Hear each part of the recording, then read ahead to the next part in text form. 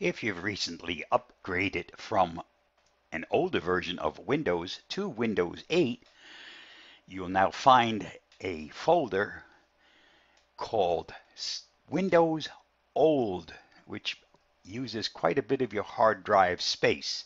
It's put there so that if you ever wanted to see what you had and reconstruct in the new version some of the files that you didn't bring over, or one of the programs you didn't bring over, it'd be easy to do that.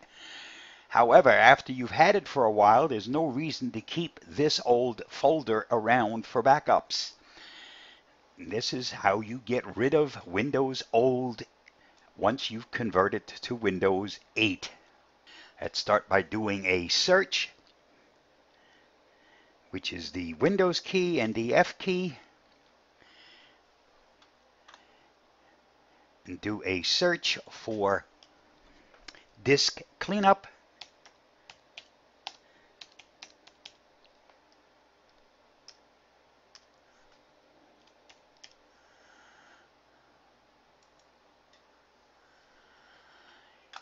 Under Settings, select the file Free Disk Space by deleting unnecessary files.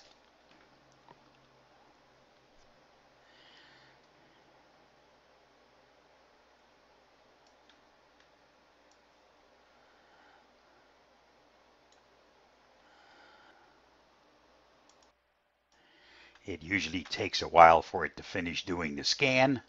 Once it's completed, there's one listing here for previous Windows installation. We don't need that anymore. That previous Windows installation is the actual backup of your old Windows operating system when you installed Windows 8.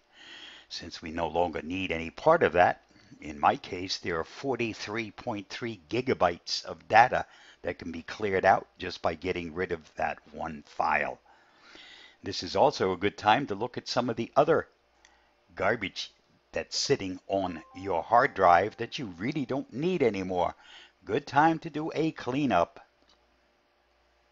Now that I've gone through this and checked off all the files I want to get rid of, you'll notice I will have an additional 52 gigabytes on my hard drive. All of this crap doesn't really have to be here anymore.